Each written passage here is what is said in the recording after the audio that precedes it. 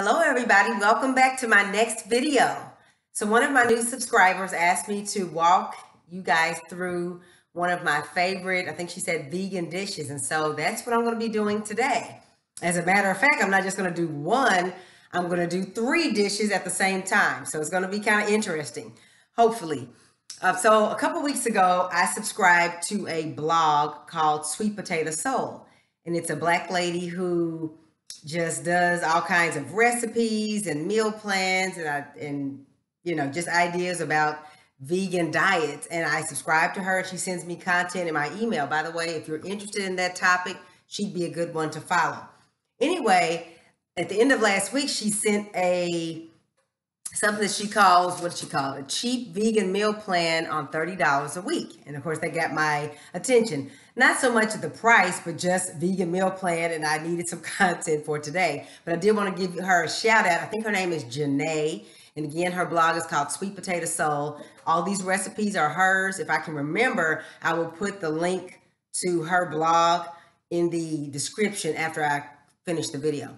So anyway, the dishes that we'll be doing today are called, well, first of all, I'll tell you about the meal plan. So she has like 6 different recipes that she included. One of them is something for breakfast each day. And then the other meals, you're supposed to kind of mix them up throughout the week, and you have something for lunch and something for dinner. Well, today I'm not going to make all of the dishes that she recommended in this particular meal plan. I'm just going to make 3 of them.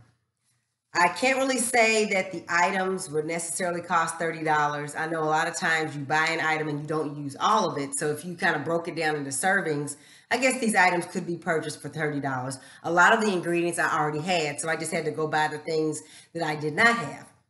Anyway, the first dish is going to be called sweet potato and tofu curry, which sounds really good. Then there's a lentil sweet potato chili that is served over rice. And actually, the curry is served over rice too. And then the roast beet and carrot salad sounds really good. And we're actually going to make our own dressing for it. So I'm looking forward to it. My recipes are already printed out on paper. I usually use magnets to attach recipes to my microwave above my stove so I can look at it while I'm cooking. So you may see me turning around and looking at my paper while I'm going along. The first thing I need to do actually is for the roast beet and carrot salad, because it involves roasted beets and carrots, and I want to get them in the oven. So I already have my oven preheating to 350. I will put, either I'll put links to her recipes on her website, or I'll just put the ingredients and the instructions in the description after I'm done. But it says that I need to have 1 bunch of carrots with the leaves intact. So we're not talking about the carrots that come in the plastic bags. We're talking about carrots that already, that are still kind of look like they do when they grow out of the ground with the stems attached. The recipe requires the recipe calls for the leaves. My store decided that we don't need the leaves and kind of hacked them all off. But what I'm going to do is substitute the leaves off of the beets, which the recipe also calls for. I'm going to use some of those. So my recipe, one thing about me, I'll say this right now. I usually don't cook specifically from recipes. I have enough experience cooking where if I'm trying to cook a new dish, I will just pull up 2 or 3 recipes for it on the internet. I'll read through them and I'll get a gist of what's supposed to be done. And then I will wing it and put it together the way I want to. I may substitute some stuff. That just comes with the experience, knowing what can be done, what won't be done. So my recipes, what is it I'm going to be making with these carrots? It's called a carrot top gremolata. So I guess it's something I'm going to be putting on top of this salad. Anyway, it's going to taste a little different than sweet potato souls, because she said use carrot leaves. I'm going to be using beet leaves and whatever few little leaves I can harvest here very quickly. But I'm going to go ahead and get these washed. I did a lot of prep work before I even started the video, because I knew, you don't need me to show you how to chop onions. If you know how to do any kind of cooking, some of the stuff that I needed to do to cook these meals, I didn't need to show you. So my things like onions, they're already cut up. There's some garlic that I already had to mince and chop up. It's already done. Brown rice is involved. It just finished in the rice cooker. And I'll talk about, well, maybe I'll talk about it right now while we're waiting on me to finish washing these carrots. I love my rice cooker. Back in the day, before I had a rice cooker, I didn't know anything about them. And I would cook rice on the stove. And you know, you have varying degrees of success when you're cooking rice on the stove. At least I did. Sometimes it would stick. Sometimes it, you know, sometimes it wouldn't be, it would be hard, crunchy. You know how rice can do if you don't know what you're doing in a regular pot. Once I discovered rice cookers, I will never go back. Rice cookers, they tell you how much rice, how much water, you put it in there, and you walk away. You turn it on, you walk away. And when you come back, the rice is always, always perfect. So if you don't have a rice cooker and you use a lot of rice, it is a good investment. And they're not really expensive. Obviously, the bigger, you know, volume size one that you get is going to cost more. But in general, they are not one of the most expensive household appliances that they have. So that's just a little tip out there.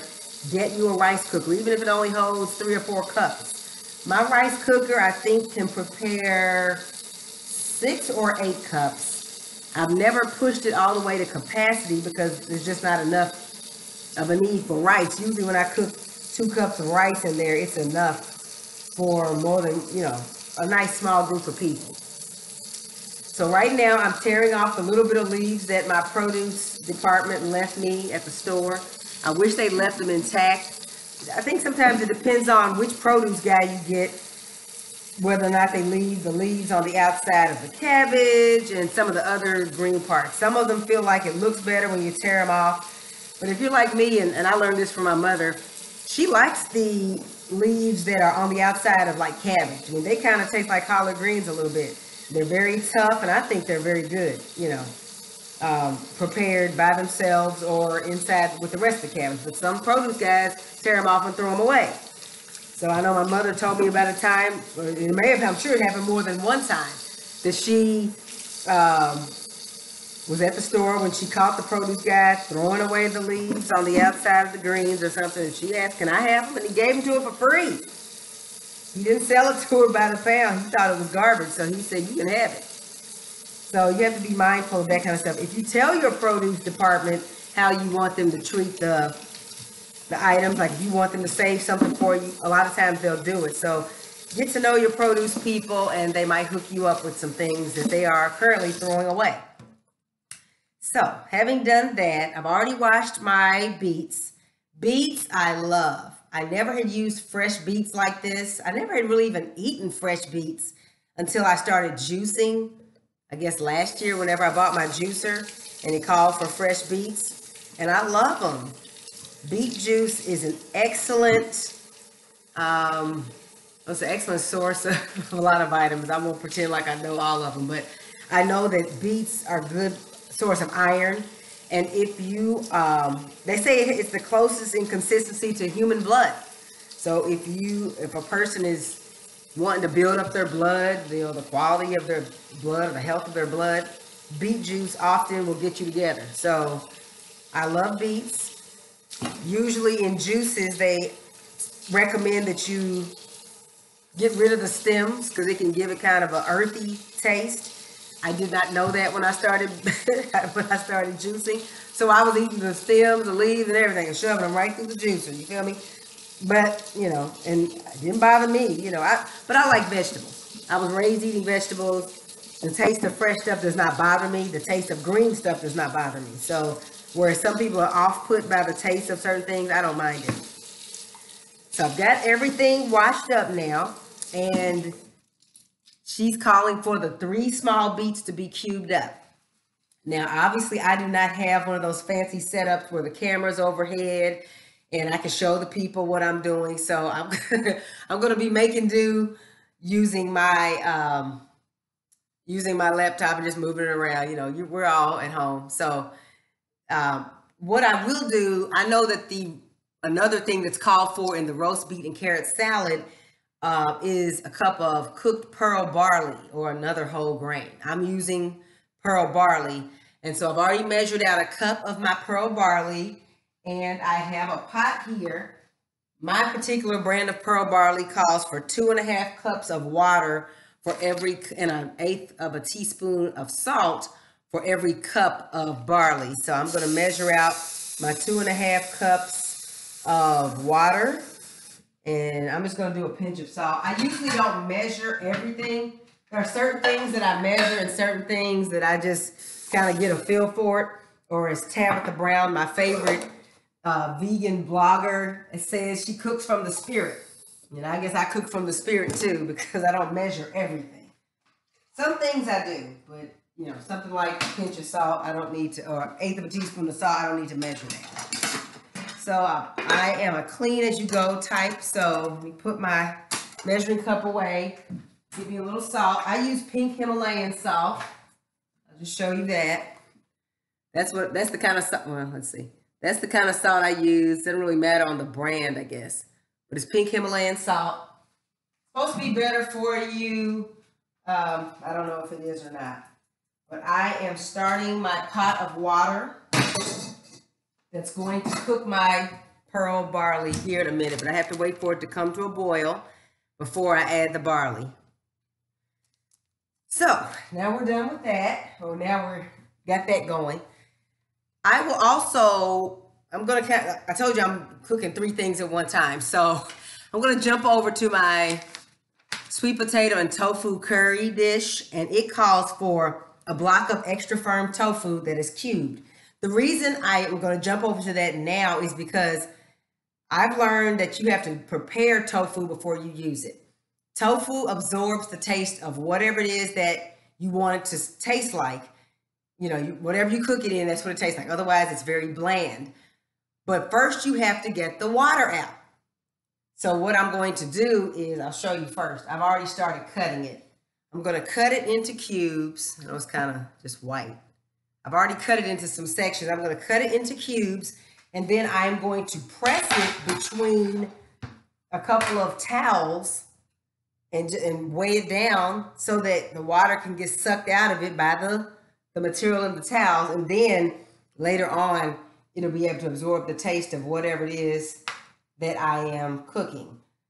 I did not know about getting the water out of tofu, and tofu always, it never quite absorbed the flavors the way I wanted it to until I learned about the trick of getting the water out of it first. Because if you don't get the water out, let me see if I can move this. If you don't get the water out of your tofu, then it's just going to taste like the water in the tofu. So tofu cuts really easily. It's an excellent source of protein. It is processed soybeans, and you know, it's commonly used in Asian foods, but the more that people are recognizing it for the great source of protein that it is, people are using it in a lot of stuff. I have a chicken-like pot pie that I make that I have put, instead of putting fake chicken in it, I put tofu in it. So now I'm just transferring the cubes of tofu over to this, let me see if I can let you see what I'm doing. I'm putting it on this towel. This is a clean towel that I only use for food, so I don't really wash my hands on it or anything like that. I'm just transferring the cubes over to the towel, and then I'm going to put the rest of the towel over top of it. So in a single layer, you don't want them stacked because you want as much of the water to get out of the tofu as possible, so that there's room for the flavor of, what is it called? The roast beet and carrot to get in it. Okay, let's see. Oh, I hear my water starting to boil. Do you use tofu?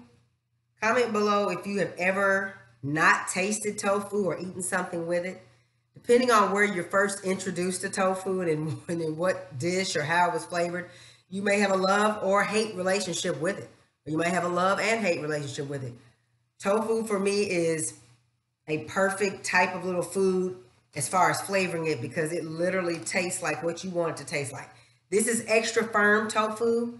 It is created in varying, I guess, levels of firmness, all the way down to a smooth tofu. It's called silken tofu, that is recommended for like smoothies and stuff. So you can actually put tofu inside of a smoothie in place of like a protein powder or things of that nature. And I've done that a lot. But comment below if you have used tofu before, if you've tasted it, what you think about it.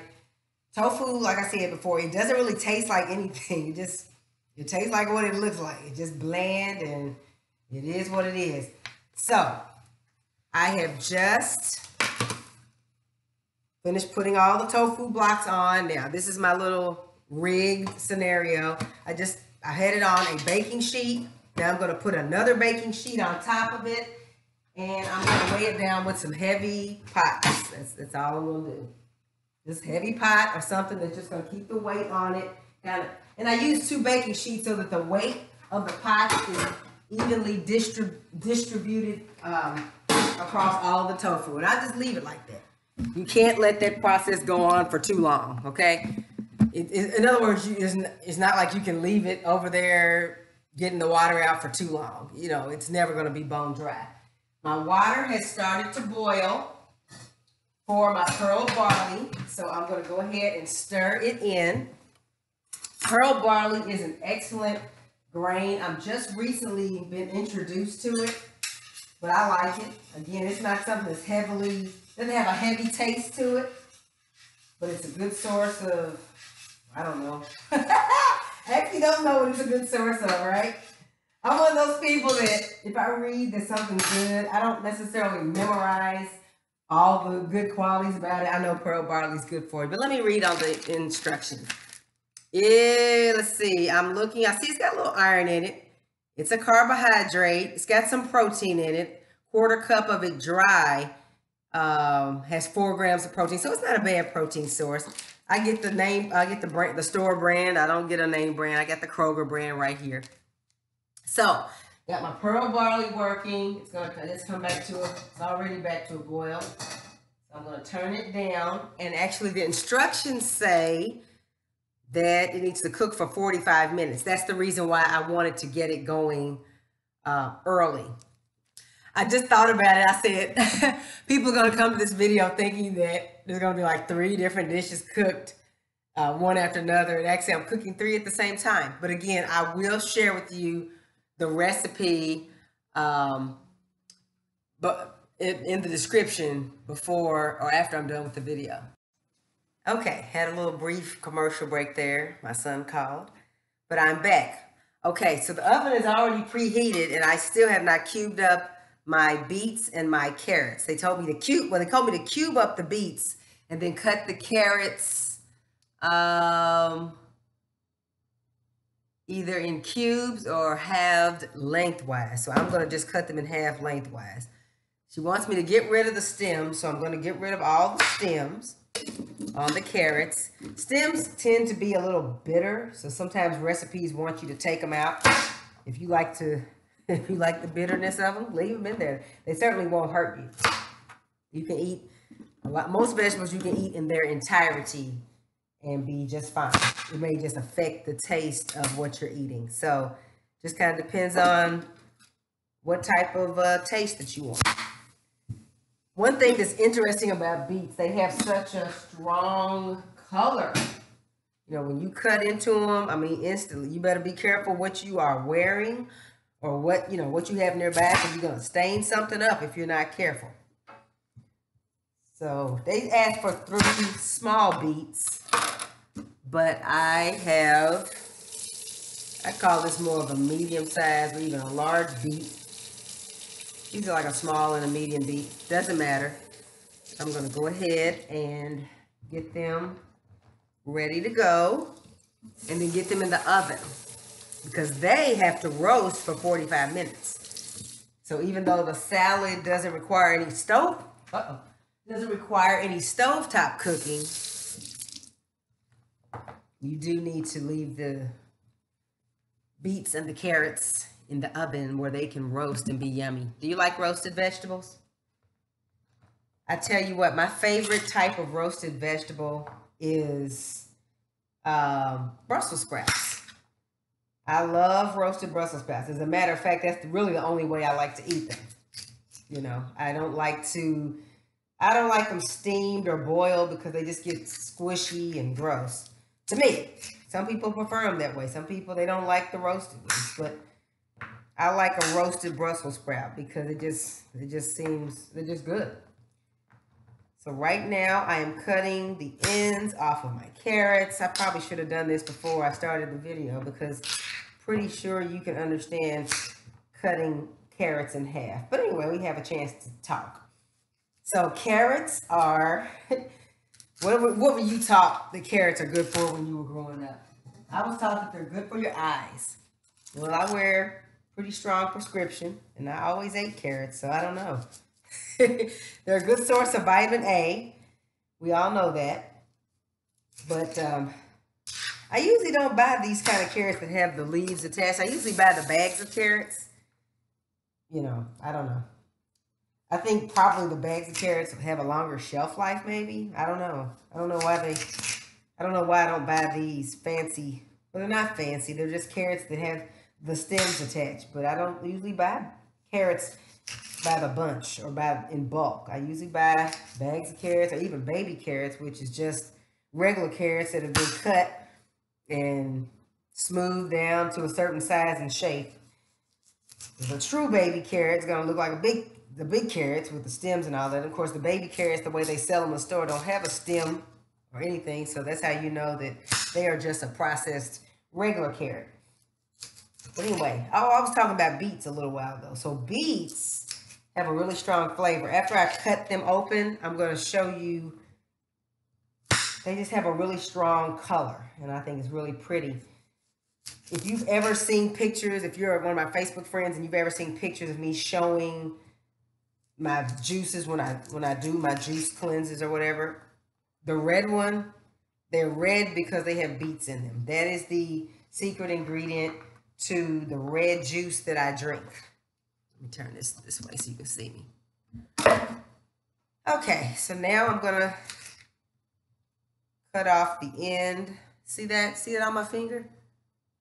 You see that? That just comes from the ends of the beets.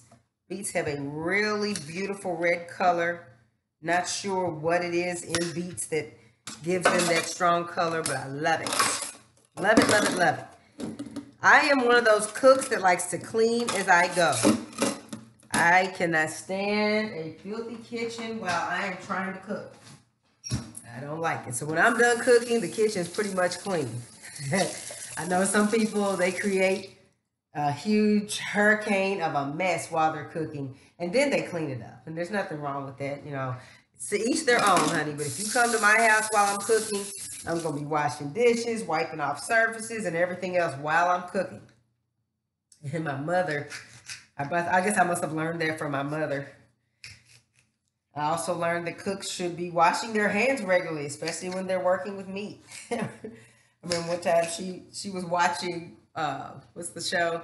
Rachel Ray's cooking show. Not her talk show where she's got guests and stuff, but just the thing she had, or she might still have the show where she just cooks a dish and shows it to you. And Mom said, I don't like when she moves between this and that counter and this and that dish, and she don't wash her hands enough for me. I was like, well, I guess since we don't have to eat the food she's preparing, I can still enjoy the recipes.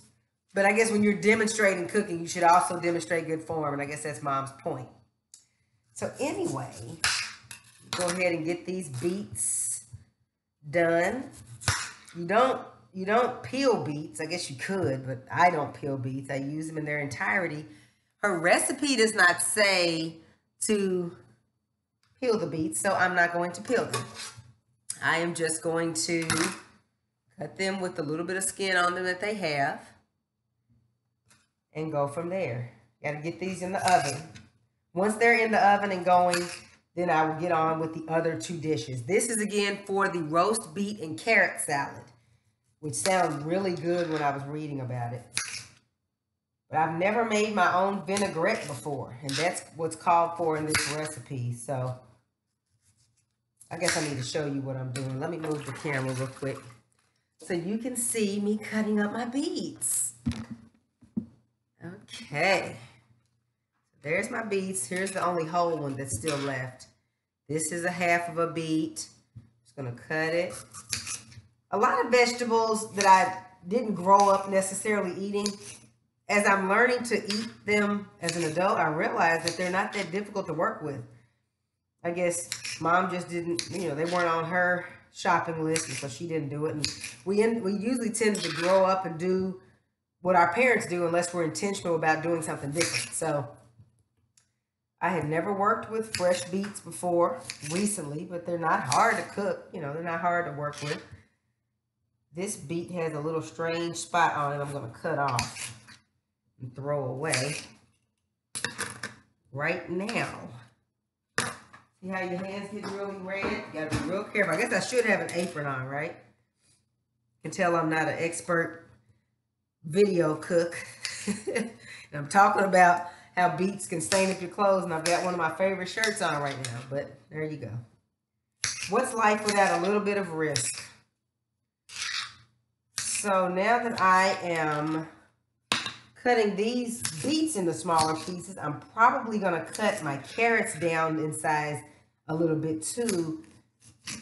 Maybe I'll cut the longer ones in half one more time, just so I can have these pieces similar in size. I don't know that it requires that for the recipe, but that's what I'm going to do. And I can do that because I'm the one cooking right now, right? So, roasted vegetables. Usually just use a piece of parchment paper, which is what I'm going to use today, to keep them from sticking to the baking sheet. I just thought about it. My baking sheet is being used, both of my baking sheets are being used to press the water out of my tofu. Remember, I used 2 baking sheets to set that up. But since it's been going a while, I've been pressing the water out of my tofu for a few minutes now. I'm going to go ahead and disassemble that little setup, and I'm going to take one of the top one away, the top baking sheet, because I need it for my roast vegetables. So 1 minute, let me get my baking sheet. I will be right back. And they can still sit there and soak, you know, the water can still sit there and soak in the, into the towels over there on the table. So I'm going to read my instructions again. You know, I'm not a big recipe follower, but this says, toss the beets and carrots with 2 tablespoons of oil, lay them down evenly on the parchment paper, sprinkle some salt over them, and roast it for 45 minutes or until tender. So that's what I'm going to do. Like I said a minute ago, I think I'm going to cut these carrots. They're half the length of a carrot, but I'm going to cut them one more time just to get them a little bit smaller. It's just my preference. Nothing that says you can't leave them long, but I figure if this is going to be in a salad, I'm going to want to be able to kind of pick these up with a fork at some point. So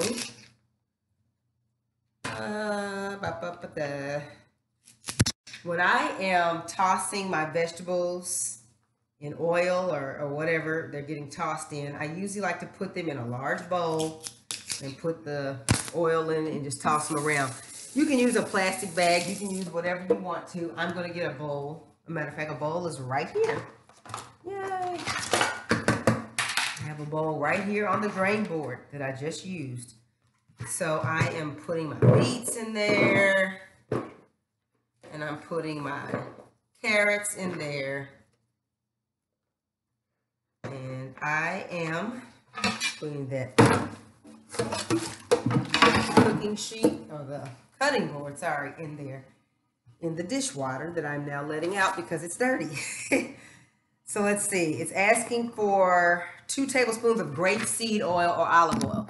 I actually have both, but I have not used my grapeseed oil yet, so I think I'll use that today. I bought it because I know that recipes call for it, and I think I saw it on sale one day, and I was like, let me just get it and just have it on hand. So it called for 2 tablespoons. Normally, again, like I said, I don't measure a lot, but I'm going to just go ahead and do this since we're here. This grapeseed oil is Carlini brand. Carlini. I got it from probably Kroger or somewhere. I don't know. That's the brand I'm using. Or I might have got it at Aldi. Something like that I probably would have gotten at Aldi because I wasn't going to invest a lot of money in it. You know, those specialty oils can get pretty expensive. So I wasn't going to, I wasn't going to spend a lot of money on it when I didn't even know what I was going to use it for. So I've got my 2 tablespoons of grapeseed oil in here with my vegetables. And I'm toss it around. Woo! Toss it, honey. Yes. Okay. Here we go. Let me wipe off. Remember I told you I like to wipe off the surface, honey. I don't like stuff on. I don't like a dirty surface. I like stuff to be clean over and over. And I saved, you know, the little bit of carrot leaves and the beet leaves. I have them right here. I'm going to transfer them into a little bowl just so I don't accidentally mess them up. But first, I'm going to move the camera. Here's my baking sheet. My parchment paper is here. I have Reynolds parchment paper. I don't imagine that the brand matters much. It's going to tear off a piece. Lay it here on the baking sheet. And I'm going to put these in an even, look at that. Beets and carrots, love it. I could actually throw them in a juicer right now and drink really good. But I'm not going to. I'm going to leave them the way they are and do the recipe like she called for. Again, shout out to Sweet Potato Soul for providing and inspiring these recipes and for sharing them with your followers. Maybe one day I will have a recipe that I share. It won't be my cornbread recipe. Sorry, Curtis, and everybody else who wants it. That's a family secret. Sometimes I might make you cornbread, but I'm not going to tell you how to make it. Absolutely not. Absolutely not. No, ma'am, no, sir. Okay. He's been trying to get my recipe. He's not getting my recipe. I don't know. You know, he could try to sell it on the internet or anything. I can't, you don't trust everybody with your family secrets, honey. So it says to sprinkle some salt. Yeah, I'm just going to put, yeah. Well, it doesn't tell me how much salt. I know how much salt to put. Just shake it till your wrist gets tired, honey. And then you close, you put the salt back, you open the oven, boom, it's in there.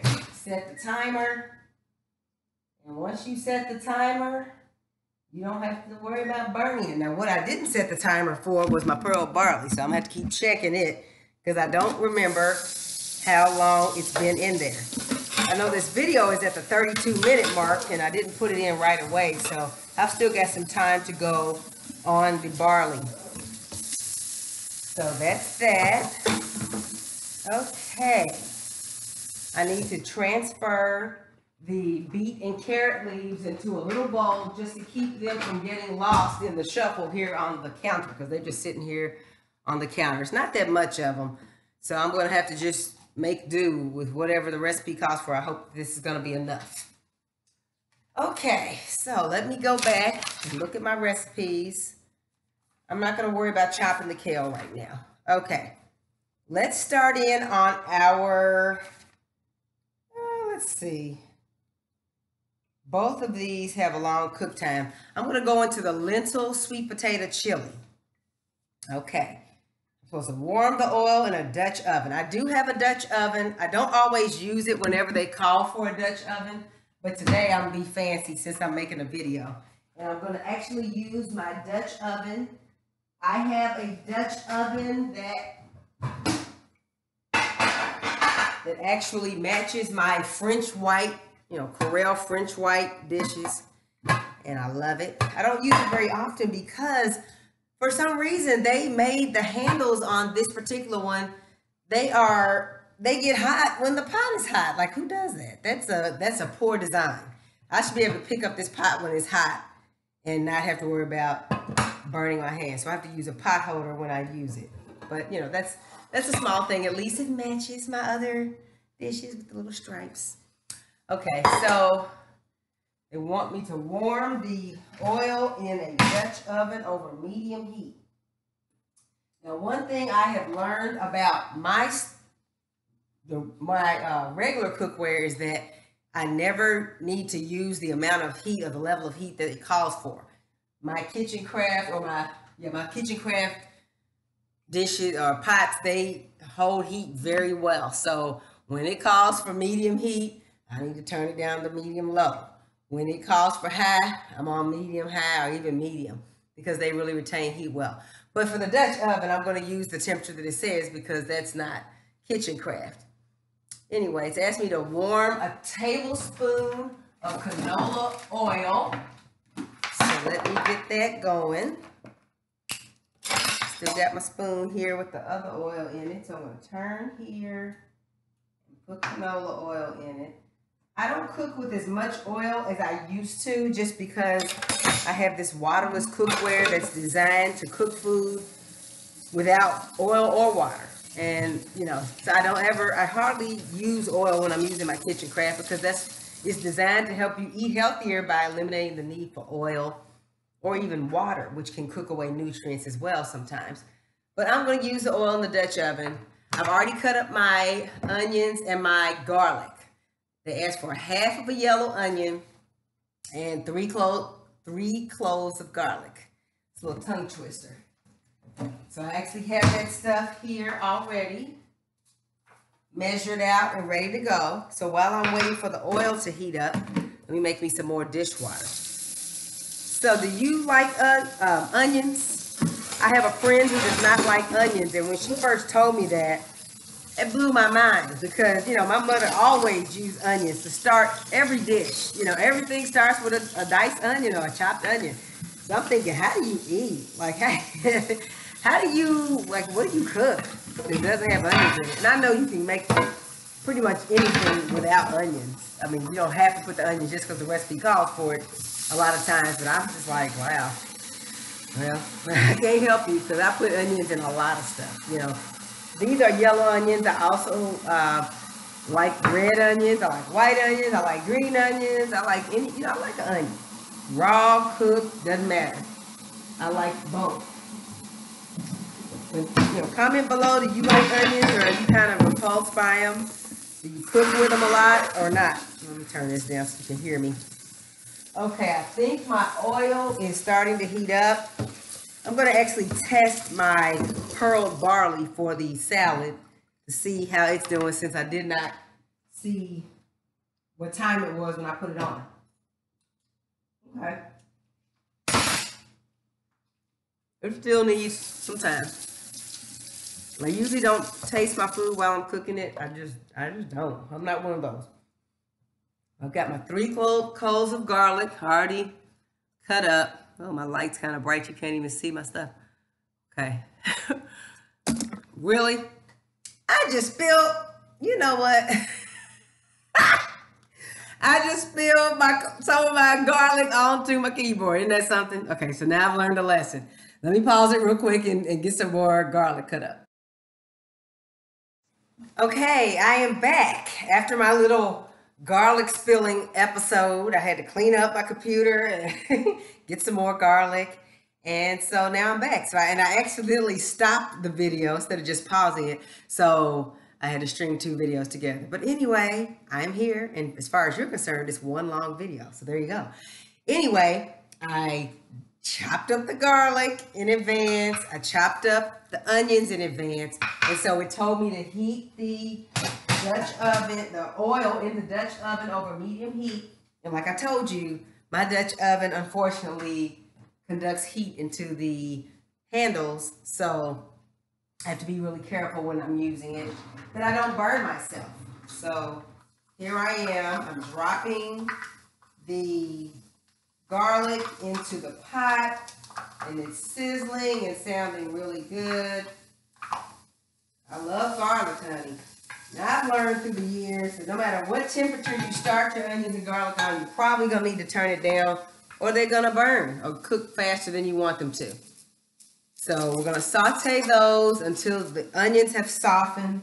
That can take several minutes depending on the type of onion you use. And I'm here to tell you that you can use whatever kind of onion you want. I've learned that from a lot of recipes, yellow and white onions can be interchangeable. And if all you have is red onions, you can use those too. It might change the texture or the taste a little bit because some onions are stronger than others. But, you know, if all you have is a red onion, you don't need to run to the store because the recipe said yellow. Use red. It's going to make the recipe look different too. But again, if you don't care what it looks like, then just use the kind of onion that you have. So while that is sauteing, it's telling me after the onions have softened, I need to add the lentils. These are raw lentils, okay? A can of diced tomatoes, my diced sweet potatoes, some cumin, and my chili powder. And then 3 3/4 cups of water. One trick that I have learned with recipes is that for a lot of recipes, instead of water, I will put vegetable broth or, imitation chicken broth or whatever, because it gives it a depth of flavor that maybe the original recipe writer didn't think about, but it can make your food taste different. You don't want to do that for every recipe, because some recipes you just want water. But I can read this recipe and tell, they call it a chili. It needs to have some more depth to the flavor. So I am adding, I had like 3 1/2 cups of this vegetable broth. It's organic vegetable broth. This light is killing me. I don't know how to do it. Okay. This is a Simply Nature brand that they sell at, I believe, Aldi. I used that 3 1/2 cups, and then I added like 1/4 cup of water to it to get it up to 3 3/4 cups. But I'm going to go ahead and get my cumin out and my chili powder. So there's my chili powder, and my cumin is normally right there. So there you go. Spice time. There you go. I got my spices ready to go. I'm going to stir my onions and garlic. Do you have a Dutch oven? I didn't have one for a long time. I would read recipes and I'd be like, I don't know what that is. And so I would just use a big pot. It usually works out fine.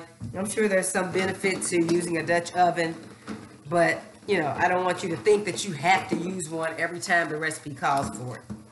Because quite frankly, I don't see much difference between how a Dutch oven cooks and how a regular big kettle cooks. That's just me. Maybe you know the difference. Let me know in the comments below if you know why you should use a Dutch oven every time it calls for it. Is there some great reason for it? So, the onions are cooking.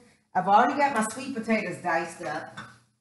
I've already got my lentils measured out. So there's my sweet potatoes. That's 1 sweet potato already diced up. This is my lentils.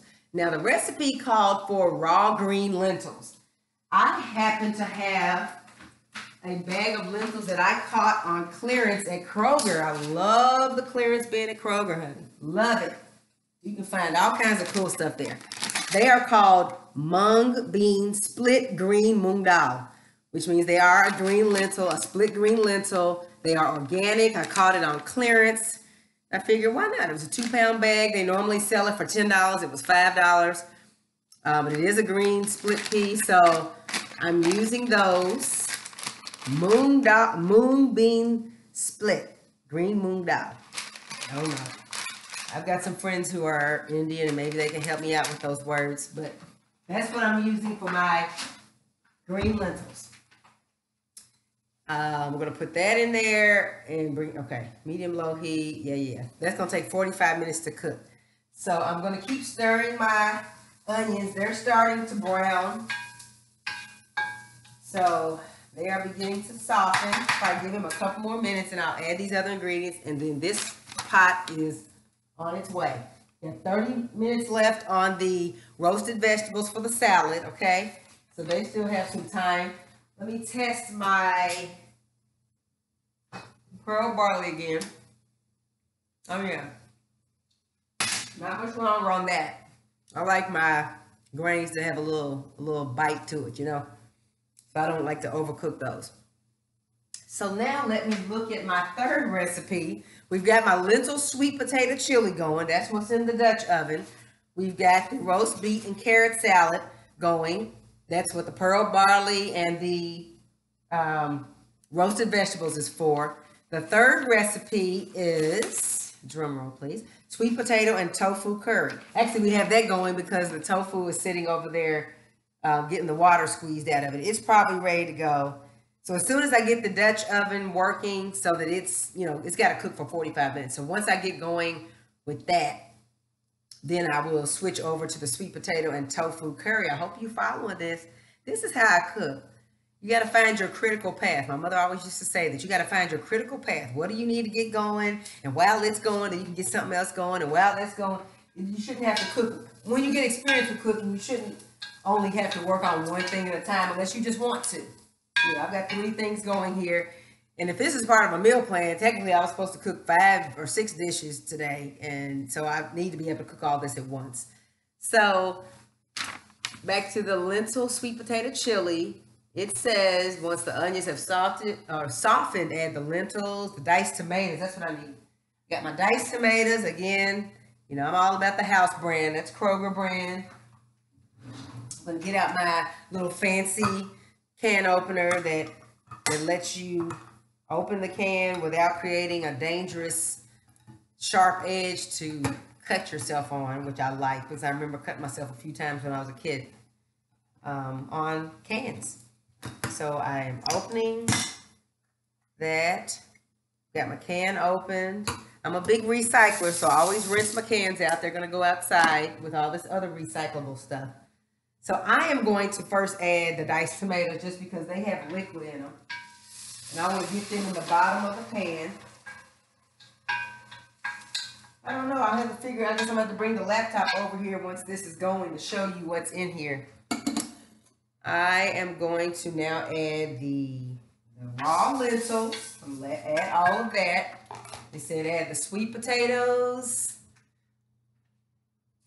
the cumin, and the cilantro. So, not cilantro, chili powder. And I need a tablespoon each of those. I just used one of my tablespoons to measure oil, but I have like 5 different sets of measuring spoons, and I love them. If I were one of those minimalist people, I would only have one set, but I'm like, I use so many while I'm cooking. Like, you don't want to have to wash it out every time you put something in it. So I've got another tablespoon that I didn't use before that I can use to measure my cumin. And so I measure stuff like this, but then I just eyeball it. You don't have to be exact. You feel me? You don't have to be exact when you know what you're doing. Let's say it that way. You shouldn't eyeball it if you don't know what you're doing. You should measure it as precisely as you can. So got all this in here. Ooh, this looks good, honey. Yes! Hey! Okay, I'm gonna add my vegetable broth with a little bit of water in it just to get me to the right temperature, or the right volume.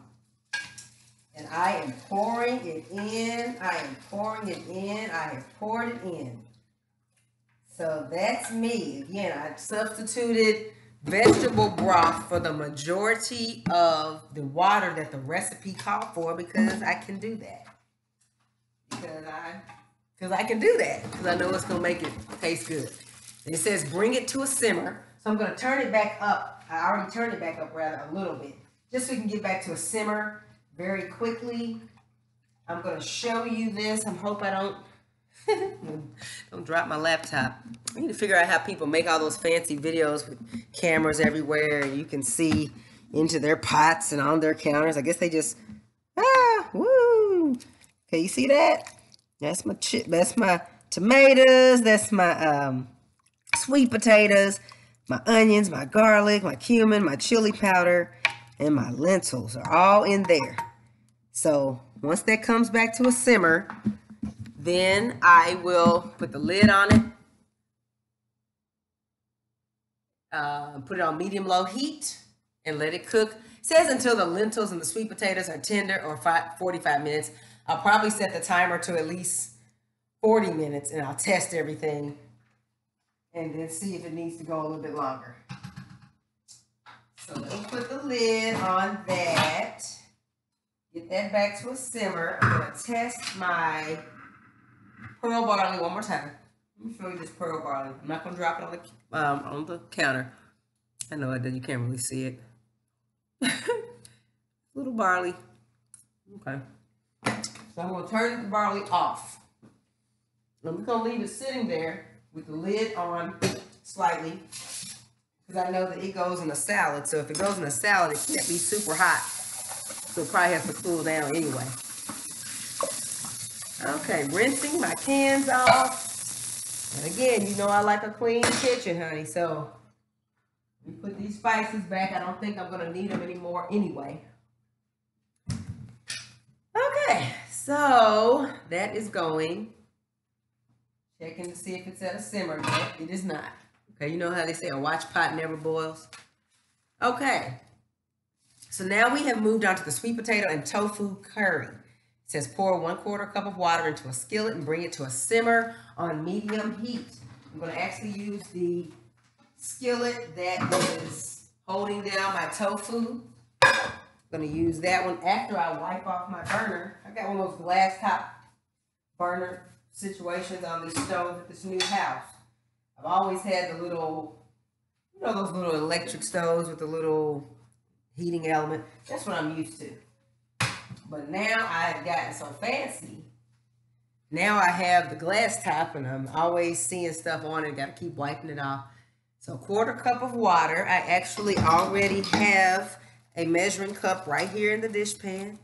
I will just wash it. Instead of getting out another one, I just wash this one. And put 1/4 cup of water. Well, kind of big. I don't want to use that one. I don't want to use that one. It's kind of big. It's hard to measure small amounts in that big old thing. I'll get my little one after all. So there's my 1/4 cup of water, give or take. It's just going to be for a little simmer. Won't take it long to heat up. So let's see. I'm going to put the onions and garlic in there and saute them in water, just like in oil. Once the onions are soft, I'm going to add curry powder. So this time I need curry powder. My coconut milk, water, sweet potato. Oh, I see what happened. Okay. I missed one of my sweet potatoes when I was prepping. So I need to prep my sweet potato real quick. I thought I only needed one sweet potato for what I was making today, but I remember now this recipe calls for a sweet potato too. So I gotta get sweet potato number 2, okay? Let me go ahead and get him washed up and ready. Normally I wash my vegetables a lot longer than this, and I use vegetable cleaner and all that, but since I'm peeling a sweet potato, I don't feel that it's as big of a deal to clean the skins a long time. Now, if I was eating, like if I was baking the sweet potato and I wanted to eat the skins, maybe, you know, sometimes you eat baked potato skins or you eat sweet potato skins, I would make sure they were clean. But I just needed to get them clean enough so that as I'm peeling it, it's not transferring any dirt into the part that I am going to eat. So this sweet potato needs to be cubed as well. I like sweet potatoes.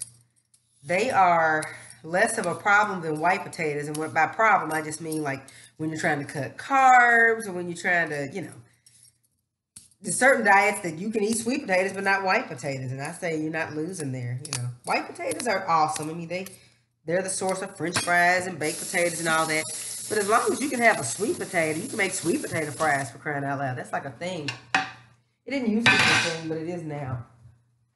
Okay, my chili is not simmering yet, but all my water is gone out of my pot. All right, go ahead and get these onions in here. I already measured my garlic for this dish too, and I measured I cut up the onion as well.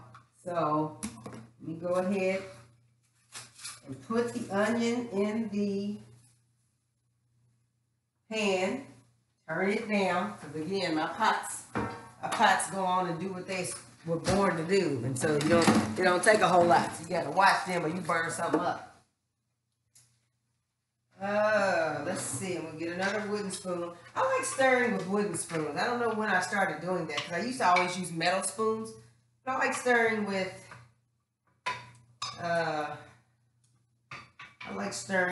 wooden spoons. It's a lot easier on dishes that can scratch, that's for sure. So, oh, it's starting to simmer. Yay! Oh, it smells so good, people. Yes! Ooh. I can't wait to eat this. And I hope I have more than what the recipe said it was going to make. Sometimes I'll double or triple a recipe on the fly. But since I have 3 dishes going, I didn't want to overdo it. So my onions and garlic for my sweet potato and tofu curry are sauteing. And so I need to go ahead and get this sweet potato cut up, since I did not realize I had not done that. Where is my good knife? I don't know. I don't know.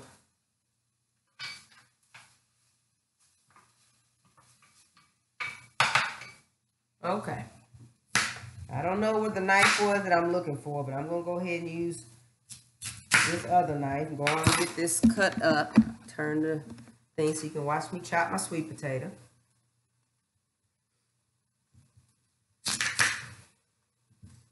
This is not my favorite knife for this purpose, but it's the knife for today. It's the knife I have. If you can't cut with the knife you love, honey, cut with the one you have, honey. Okay, that was awful.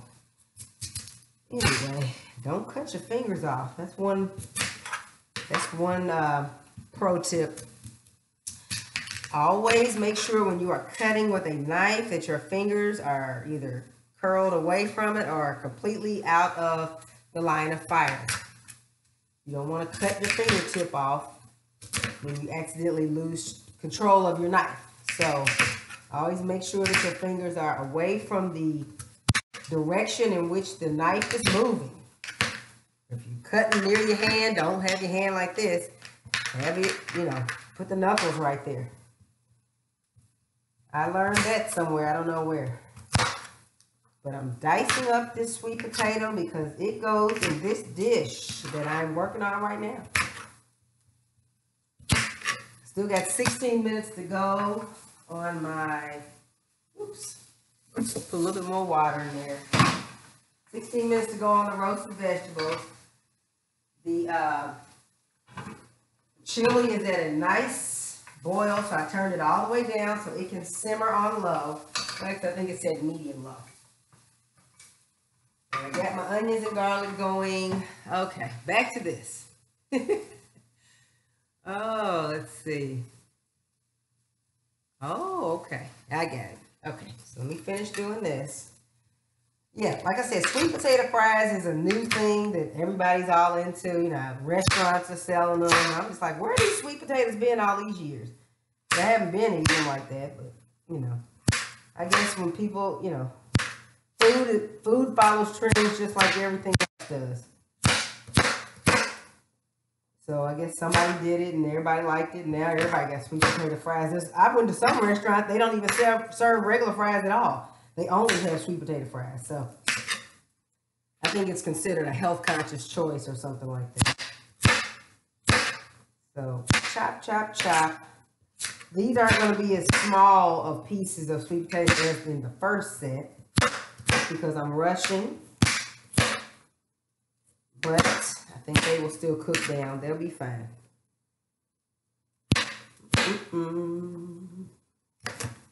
I was thinking about having music playing in the background while I was cooking, but then I realized there's a whole thing with copyrights and all that. You got to get royalty-free music and all that. I said, okay.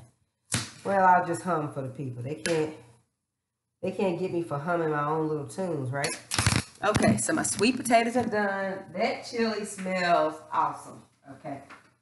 Don't want my onions and things to burn, so I need to add my 1.5 tablespoons of curry powder.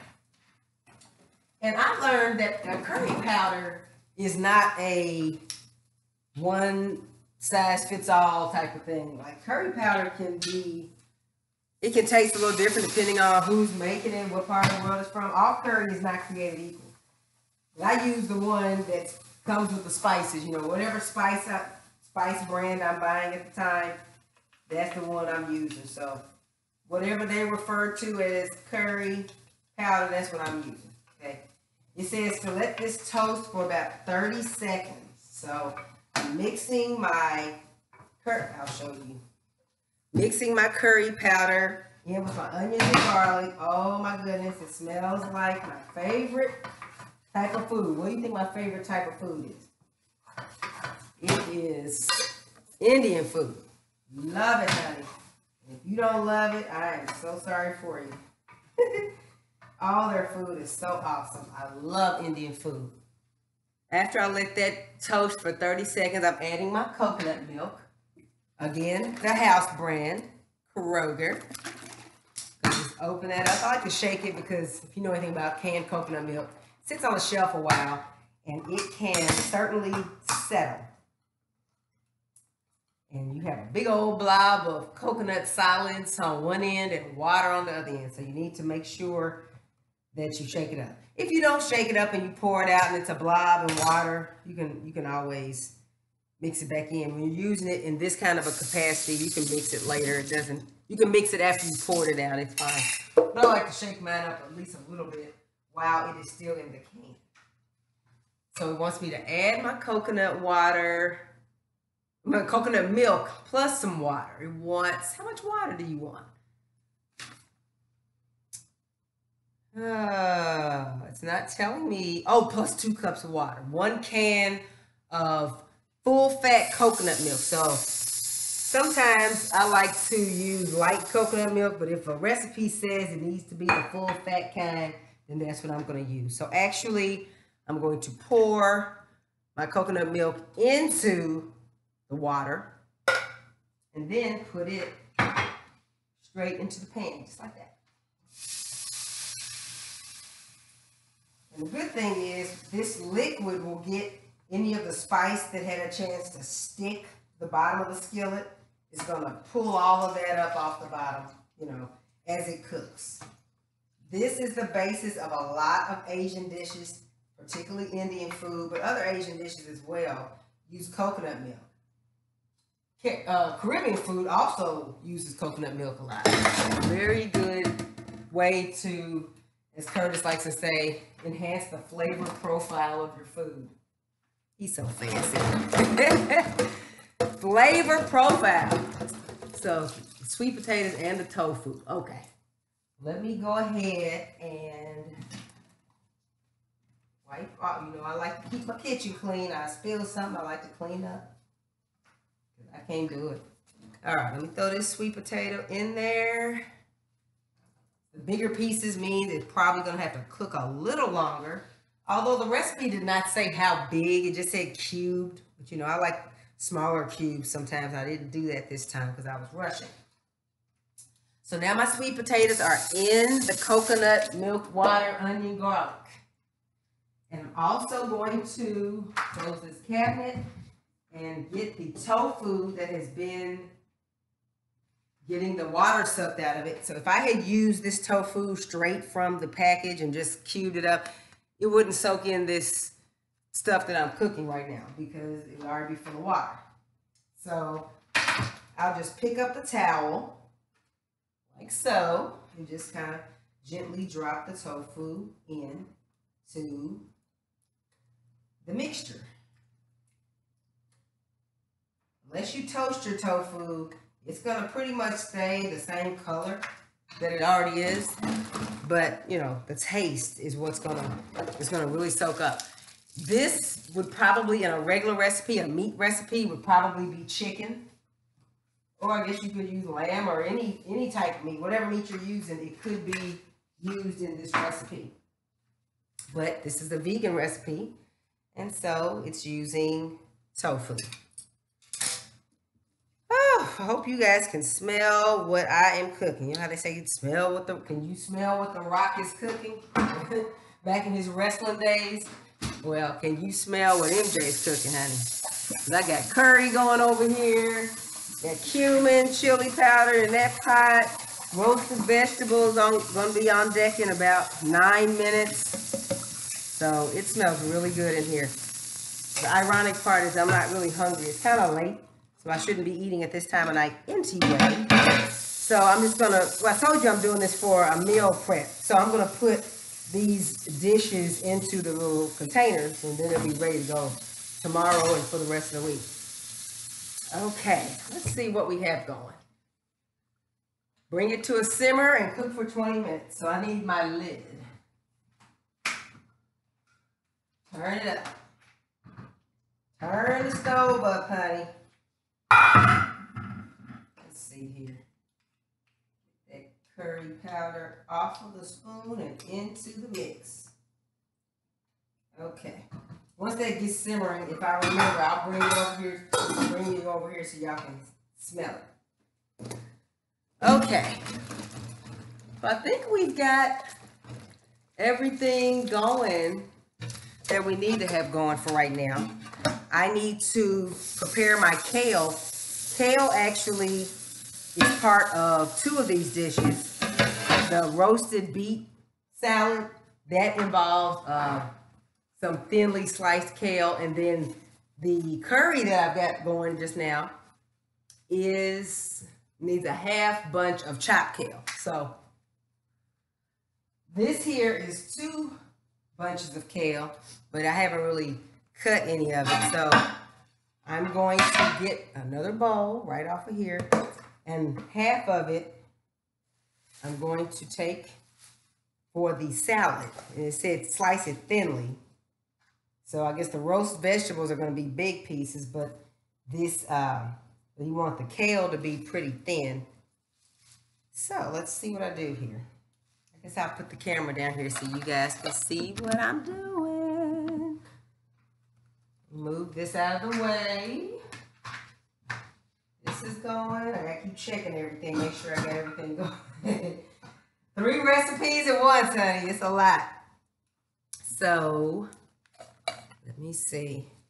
I'll push it off here on my clean counter. I'm gonna get my favorite knife out. Where is my favorite knife? You got a favorite knife that you like to use for everything? Oh, here it is. And here's the other knife I was looking for the sweet potatoes. I have a favorite knife. It came with my Farberware, and he looks like this. I use him for everything. He's a perfect size. He has the perfect type of little teeth. He can cut anything. So that's why I like him.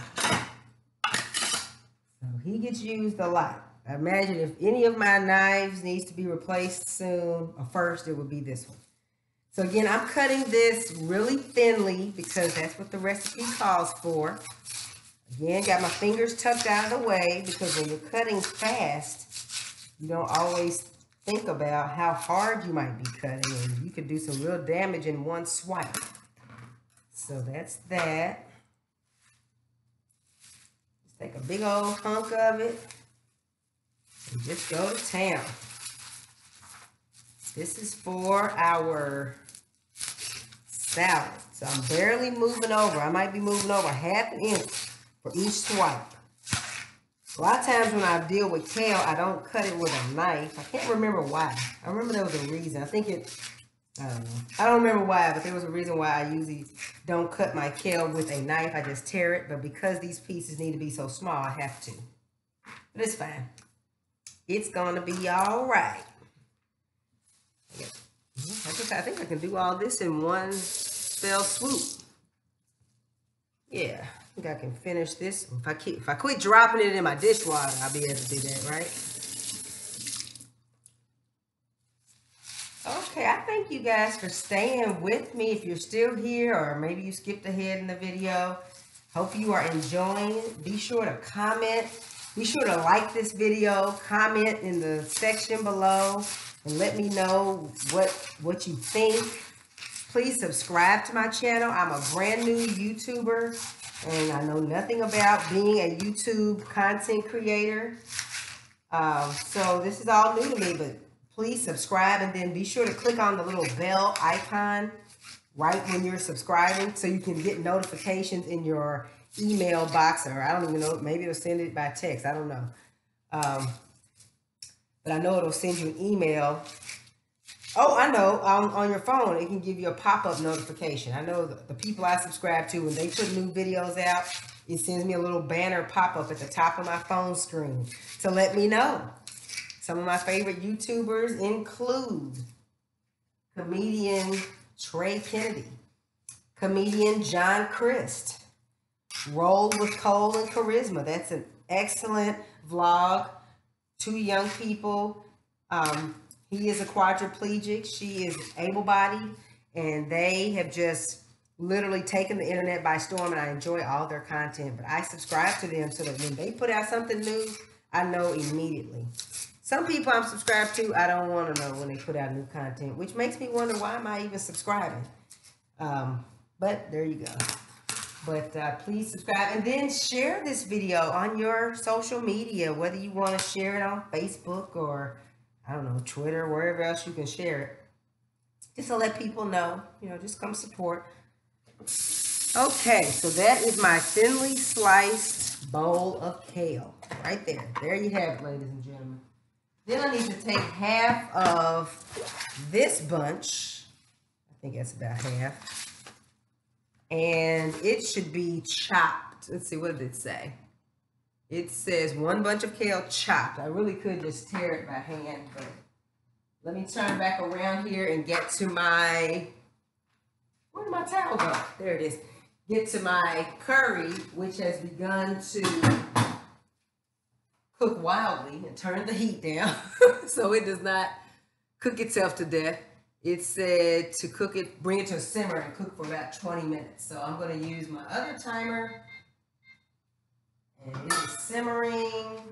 I said I was going to bring you guys over here so you can see what I am cooking.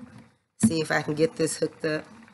So yeah, you got your bits of sweet potato, you got your tofu, and doesn't that look delicious? So even though it looks very, well, it is very creamy, there's no milk in it.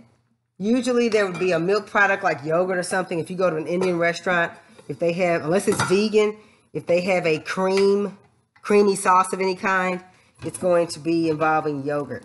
Here is our chili that we had going in the Dutch oven. So it is looking very good. I don't remember setting the timer for that.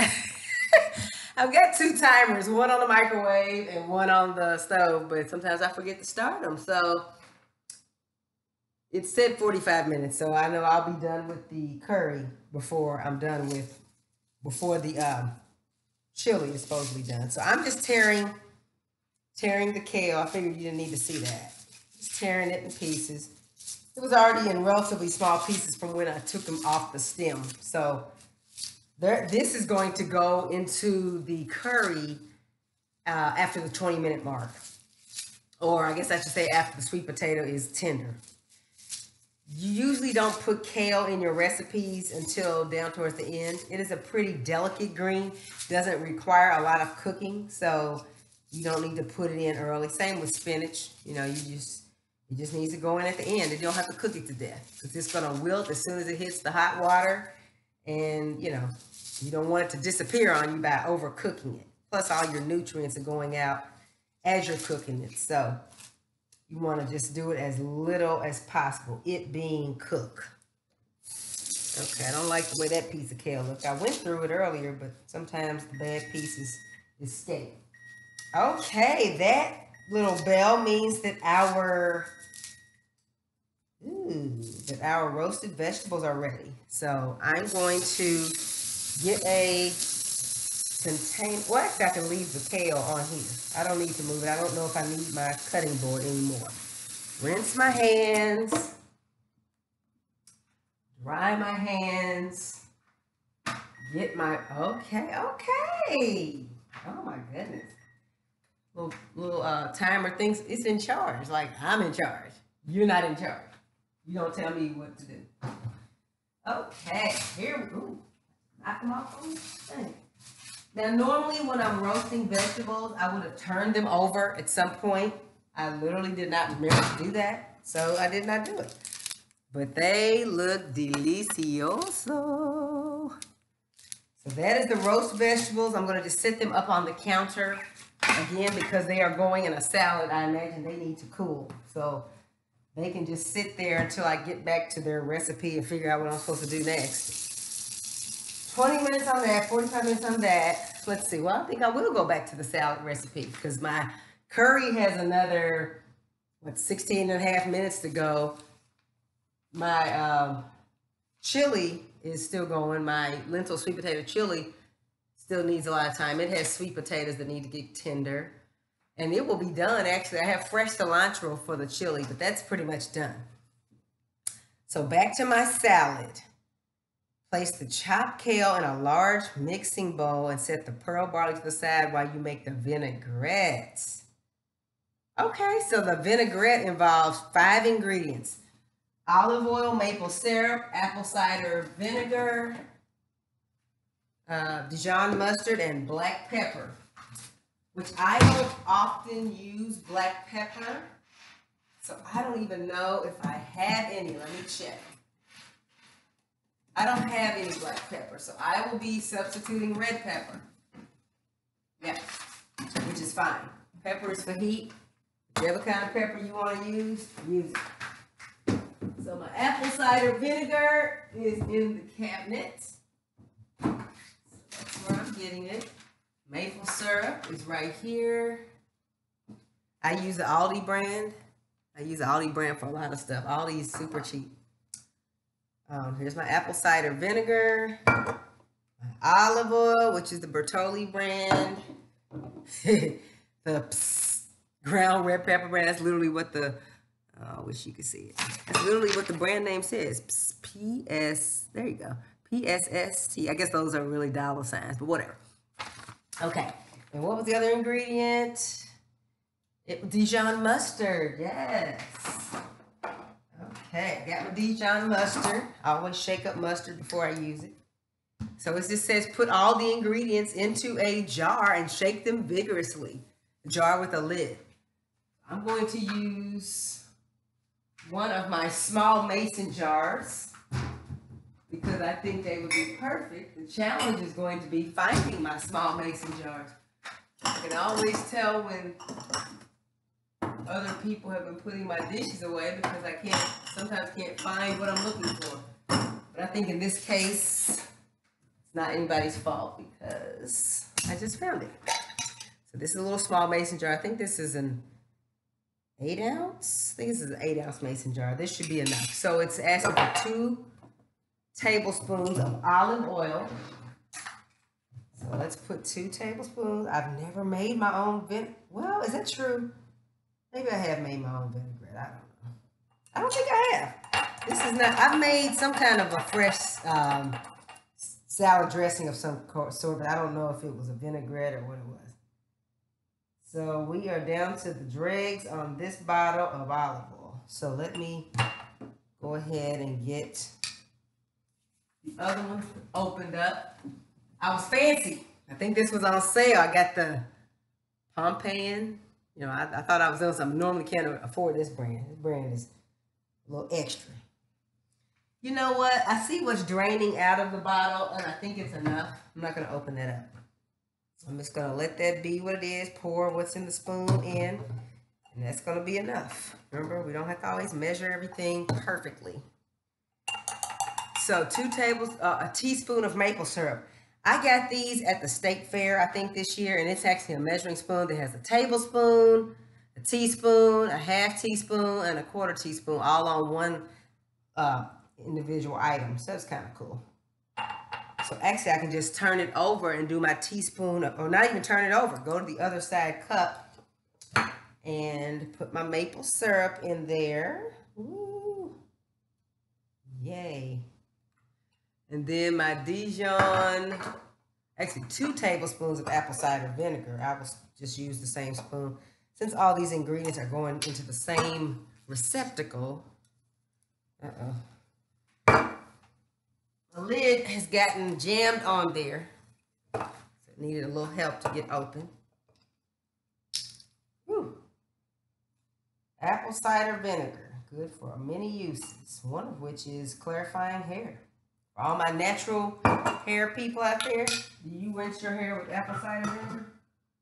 Because if you don't know what you're missing, honey. It will get you all the way together. 1 teaspoon of Dijon mustard.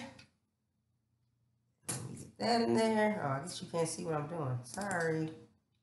I forgot. Hold on. I gotta get used to it. I'm talking to you, but I'm not showing you what I'm doing. So there's that. Okay. I'm gonna rinse them off. Get this oil off my hands. And then half teaspoon of black pepper. Which, of course, like I said, I've got multiple sets of measuring spoons. So usually when I'm done cooking, I have several measuring spoons in the dishwater. No harm done. Boom. And it says to put them in there, put the lid on them, and what? Shake vigorously. I can do that. Shaking vigorously. Woo! I can close this up. Put my red pepper away. I'm always doing 500 things at one time, trying to be efficient. The jar's up. Oh, it's a nice brown color that you can't see because of my bright light. You see that? Yeah, that's my, what do they call it? Simple vinaigrette. Okay, so it's a simple vinaigrette. We don't have a complex vinaigrette. We have a simple one. Putting my ACV away. Putting my mustard away. Everything is still going. I got 10 minutes left on my curry before I add the kale. Got my vinaigrette ready to go. Let's see. And then they want me to make a, for the dressing over the kale, use your hands to massage it into the, oh, okay. You're going to put the whole salad together. But it's supposed to stay fresh in the refrigerator for 4 days, which is kind of cool since this is a weekly meal plan. So I'm going to make the carrot top gremolata. I don't know if I said that word right or not. If I didn't, do not say anything about it. Don't tell the people if I butchered it. The word is spelled G-R-E-M-O-L-A-T-A. I read that as gremolata. But it's something that I'm going to make with the, remember I had to reserve those dishes, those carrot leaves that I have hardly had any left, and the beet leaves. So I guess I do need to move my greens, my chopped greens, off of the cutting board because I need the cutting board for something else. I'm going to put these chopped or torn kale, I didn't chop it. The torn kale I'm going to put in another container, set it over here. Rinse off. Rinse off. Mom, you proud of me? I'm washing my hands a lot. I know you're out there watching. I wash my hands a lot and I'm cleaning as I go. I clean. When I have guests in my house, they're eating, I'm cleaning, honey. Tell them you don't have to leave, but I'm cleaning. So when you do leave, I won't have this mountain of stuff left to do before I can go to bed or before I can relax. So I always clean as I go. That's my pro tip. I can't teach you anything else. I can teach you to clean as you go. So it says that to make this carrot top gremolata, I need to finely mince the carrot tops, the salt, and the garlic together. And she offers a video that I could watch if I needed her help, but I think I can do it without her help. I just hope I do it right. Okay, so I've got carrot tops and beets. I'm already not following her recipe exactly, so I figured I'd just go rogue and just do what I want to do. Because I can do that. Oh yeah, I'm supposed to be showing you. So that's the carrot tops and the beets right there. It also involves a ½ teaspoon of salt. Get my pink salt out. I'm going to get another one of my little measuring spoons. A ½ teaspoon. And 1 clove of garlic minced. You mean I was supposed to have another clove of garlic? I didn't do it. I guess I'm glad I did prepare a lot of this stuff in advance, but I did miss this 1 clove of garlic that I was supposed to mince beforehand. So I guess I'll be doing it right now. Got my favorite knife. Cut the little end off. Get the skins off the little buddy. He is cute. He's a cute little clove of garlic. I like fresh garlic. I do use minced garlic in a jar sometimes when I'm pressed for time, or I'm not pressed for time, but I'm being lazy. But if I have fresh garlic, I like to use it because it is a lot better. It has a lot more flavor than the stuff floating around in oil. So she said mince this stuff together. Now, I've never done this, so I'm making this up as I go along. I assume she means as you're cutting it, you should, everything should be together while you're butchering it like I'm doing right now. I guess so everything can kind of get mixed together. I don't know. I don't know why. I don't even know what a gremmelade is or how you pronounce it. So why would I know why you do it this way? One day I will have to go to a store that sells their bunch carrots with the leaves still attached so that I can see what this tastes like with actual carrot tops instead of carrot and beet tops. I don't think it'll be much different. You know, leaves are leaves, right? Tops are tops, greens are greens. Actually, that's not true. When I was growing up, my mother never made collard greens. She made kale, mustard, turnip. I don't remember actually cooking greens at home, collard greens at home until I was an adult. Now, if that's not true, Mom, let me know. But I don't remember collard greens being a part of what you fed me at home. That's why I love kale so much, because that's what you fed me. So she would make mixed greens, with your turnip, your mustard, you know, and your kale together, or just turnip and mustard, however you do it. But I don't remember collard greens, but all greens are not actually created equal. They're all very good for you. She would do Swiss chard every once in a while. I remember Swiss chard. It is a really strong, iron-rich green. A lot of stores don't even sell Swiss chard. It's got kind of a, I think the stems are kind of red in color. And they're really good too. But I love greens. Greens are my favorite food. I always used to say that growing up. I think they still are. I don't eat greens as much as I should, and I'm going to get back to doing that. But I love greens. I can eat greens by themselves. I love the way African dishes prepare greens. I love, you know, Caribbean food. Any greens, really, unless you really jack them up with something crazy in them, like raisins or something. Like Susan, don't add anything. Or who is not Susan? Is it not Susan? It's who is it they say is the lady who's always putting weird stuff in the potato salad? Karen. That's her name, Karen. If you try to put something weird in the greens, you just need to stop. But normally I like pretty much anybody's greens unless they just really nasty or if they have like pork in them or something. So I think I have done this gremmelade justice. It said to mince all that together until they're very finely chopped. Pour the olive oil over it. I need to get a little bowl. Pour a little bit of olive oil over the top of it. And use my knife to mix the olive oil into this little mixture. This actually looks good. I've never made a gremolata before. It actually seems kind of fancy. But it really is not that fancy, but it seems like it is. Again, special shout out to Sweet Potato Soul for inspiring this video by providing the recipes that I am using today. I would encourage you to subscribe to her blog as well. You know, normally we think you wouldn't ask someone to subscribe to your competitor's blog, but I don't actually see her as a competitor because, you know, there's plenty of room for both of us. Okay. Plus, all my videos are not going to be about food. Why can't I get my olive oil open?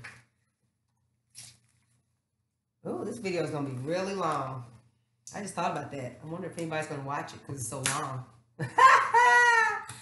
I guess if you make 3 dishes at one time, the video is going to be long.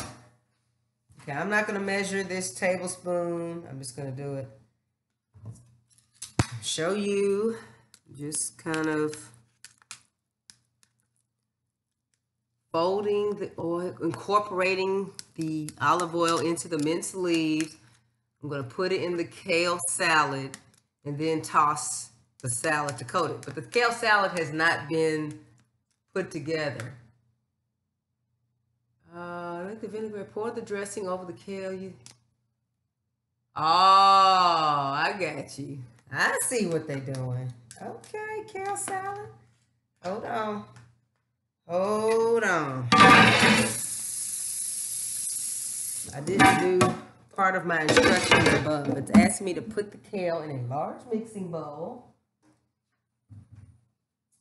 Let me check on my curry real quick because it's almost time to put the kale that goes in the curry. It's almost time for it. It's got like a minute left. But let me get my large mixing bowl and I'm gonna use just a large bowl I have with a lid because I know I'm gonna be putting this away. I'm gonna go ahead and get the salad assembled. Place the chopped kale into a large bowl. Well, it wasn't chopped, it was thinly sliced, but okay, we're gonna go with that. Into a large bowl, and I'm glad they told me that it was going to last for 4 days. One thing I like about using kale in salads instead of lettuce is that kale doesn't wilt like lettuce does. So, what's this little thing popping up on my screen? I don't know. I hope we're still recording. I can't. There's some kind of little strange thing popping up on my screen. I don't know what it is. Okay, I think I got rid of it. Oh my goodness, what is happening? Something odd is happening. I don't know what's going on. Okay, I think it's done. That's my timer that tells me that it's time to put the chopped kale into the curry. It was just like a half, what is it? Let's see. Half bunch. Okay, that's this kale right here. And I'm going to open up my curry and dump it in there. Just throw it in there. Just throw it in there. And I'm supposed to add some soy sauce. Now here's where I'm going to deviate again from the recipe. Instead of using soy sauce, I'm going to use Bragg's liquid aminos, which is known to be a healthier option in place of soy sauce. Hold on, I'm going to show it to you in just a minute. I'm going to go ahead and, because this is a salt type of, salty kind of a product, I don't want to overdo it. So I'm going to measure it and put the amount that sweet potato soul told me to. So there you go. Okay. But anyway, Bragg's liquid amino acids is a soy sauce alternative. It is soy based. Don't get me to line about why it's better. I just trust that it is because everybody says it is, right? They want 2 tablespoons of it. So first let me put my, I'll show you after I'm done stirring it in there. I'm stirring my kale down into this delicious curry, honey. Yes. Yes. What is happening to me? This looks very good. This looks very good. I'm turning up a little bit because once you take the lid off, of course, it lets a lot of the heat out and it stops cooking as vigorously as it had been. So now I've got the kale down in there. I'm going to open up my liquid amino and put 2 tablespoons in it like it told me to. No more, no less. Yay. I'm going to stir that around. And that looks good. Come on, Indian restaurant, listen. I don't know if I need them anymore because I'm over here making this curry and it is fire, honey.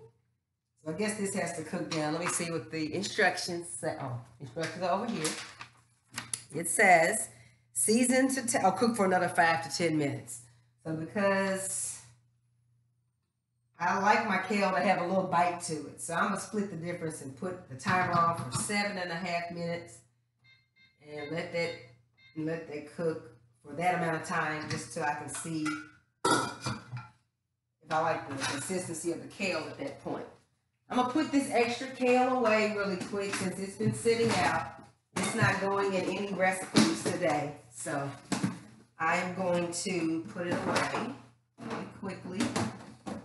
Like I was saying, I love kale in place of lettuce in salads because it's going to hold its crispness a lot longer, a lot better. I've never had kale actually get soggy on me in a salad, even if the salad was dressed and left in the refrigerator for days. It just doesn't do that because kale is a lot hardier of texture than lettuce. Okay, so the curry's going over there. I literally told you that I put my recipes up here and then I didn't do it. So I'm going to do it right now. For my salad, you put the kale into the bowl. Set the, vinairette's going, pour the dressing over the kale. Okay. That's the dressing that I made by putting a bunch of stuff in a jar and vigorously shaking. So now I'm going to pour it over my kale. People don't like kale. Kale has gotten a bad rep with some people, but I believe it's people that either had it prepared wrong or they just don't want to try new stuff. And that's their right not to, but you probably shouldn't say something's nasty if you haven't given it a chance. Get my big spoon. Ooh, it vinegar strong. Pour the dressing over the kale. Oh, use my hands. Excuse me. Use your hands to massage it until the kale is tender. Okay, hands. Massaging my kale. My kale is stressed out. It needs a massage. Okay, while I'm doing that, pour the pearl barley into the kale. Okay. And then, okay, into the kale. Oh, yeah. Pearl barley has been sitting back here patiently waiting to be introduced into the salad. It is still a little warm, but it's cool enough. It's not going to, like I said, kale is hardy. It's not going to do anything to the kale. And the recipe didn't say anything about letting it cool. Oh, Lord, I'm doing something wrong. Hold on. I'm only supposed to use I'm only supposed to use a cup of this pearl barley. Oh, Lord. Well, I'm eating all of it, but I'm only supposed to use a cup of it. I get happy. Okay. Well, okay, so I've got a little bit more than I should. I can't now. I've already mixed the kale into it. But yeah, I cooked a cup of the uncooked barley, but it of course creates like 3 cups worth of cooked barley. So anyway, it's not too much. I got some of it out before I got too happy. Sorry, pearled barley, not to be confused with Pearl Bailey, right? Okay, let me put this back over here. Try to mess up my recipe. So I've got the pearl barley in there and transfer it to the kale salad. This carrot stuff. I guess maybe it's because maybe they have you put this carrot top gremolata together separately because it's not going to be that much of it and they don't want it to get lost in the overall recipe. Now I'm going to massage it into it. This looks good. Yes. Love it. Love it, love it, love it. Love it. And so once the roast vegetables are cooked, you can put them in here, and they are cooked. They have sat here. They have gotten cool. So I'm going to put them into the salad and toss it well. Okay. So let's do that. You know, it's kind of hard to see. Sorry. I don't have a cameraman. I do have a cameraman, actually. Curtis is a cameraman, but he is not here helping me with this. Oh, yeah. Listen, honey. This looks good. This looks really good. I'm going to let you see. Hold on. Girl, if you can feel this kale salad coming through. This is good. Oh, I need to turn my, before I let y'all see, I need to turn my stove down over here. I can't remember what. Oh yeah, 2.5 minutes left. This looks really good. Praise God. Now I'm going to pour this into some meal prep containers and eat good for the week. Now you listen. Okay.